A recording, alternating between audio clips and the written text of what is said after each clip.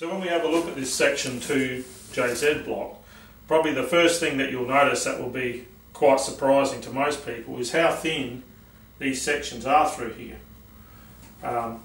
You know, you wouldn't assume that they would be that thin when you're looking at, you know, a block that hasn't been cut in half. The things to take note of here is how thin these areas are, and also these are your main oil galleries here. So you can see how close they are to the crankcase area.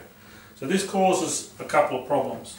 If you change to an aluminium rod, which a lot of drag racing you can see here is as the crankshaft is rotating, this area is going to hit. And this is where we showed you the notches in the RB block earlier, this is effectively what you're clearing.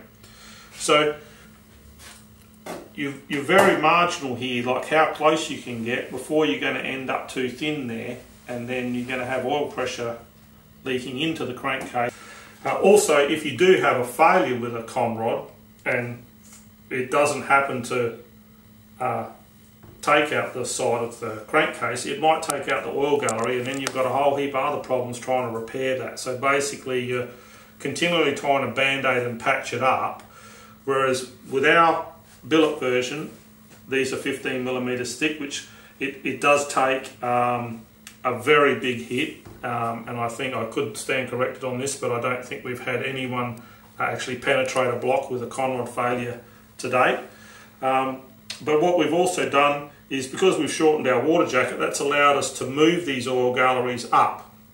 So we've moved them up alongside the bore, which gives us more area down here for clearancing. But also, if you do have a con rod failure, it's much less likely to take out the oil gallery, which becomes a bigger repair than if there's just some internal damage there.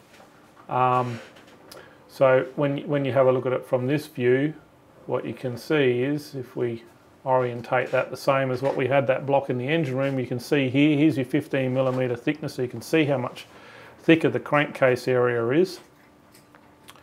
Of course, we don't have any scalloping in this area around the main saddles, so we've got the maximum amount of material in there. So if we drag this further forward and come back to where the cylinder head fastener is, so there we can see them there.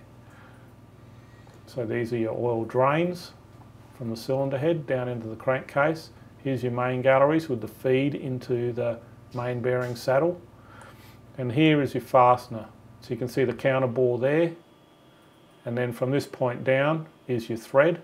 And so this is what I was talking about earlier with the longer fastener.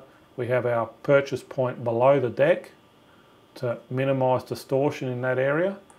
But then also you can see that this is solid aluminium all through here and round into this Siamese section of the bore. So that's called a Siamese bore.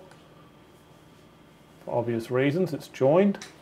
And so by using a Siamese bore system, this increases the rigidity in the entire block, and this assists us with keeping the deck flat and also preventing this main tunnel from distorting, because the whole block itself is more of a beam construction, so it's less likely to distort.